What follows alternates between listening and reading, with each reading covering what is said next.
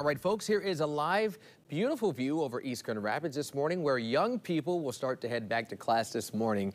And as kids return to school this week, you can expect to see a lot more cars and buses on the roads. Our Brittany Flowers joins us live from East Grand Rapids High School with a very good reminder for all those drivers out there.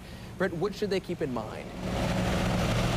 Yeah, of course, you're probably used to the cars that are on the road as you head into work, either in the morning or the afternoon, but buses are going to be a big thing starting this week as many districts head back to school. So we want to give you a few reminders of what to keep in mind as you see more of those buses out on the roadways. First, if a bus is stopped to pick up a kid, never pass it. Second, you should think of school buses like traffic signals. So if you see yellow flashing lights, you should start preparing to stop.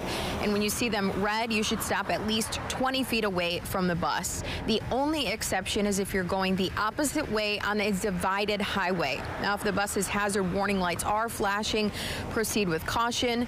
And always watch for children that might be walking between things like parked cars, for instance. A couple of things that wouldn't hurt to go over with your kids before they head to the bus stop. They should always stay in sight of the bus driver and they should not hurry off the bus.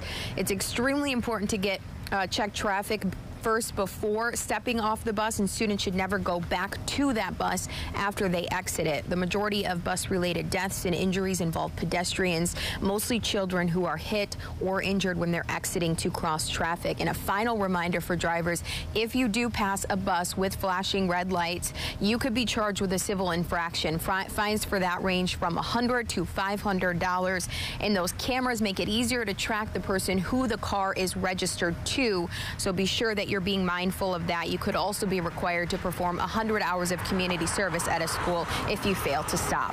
Live in East Grand Rapids, Brittany Flowers, News 8. All right.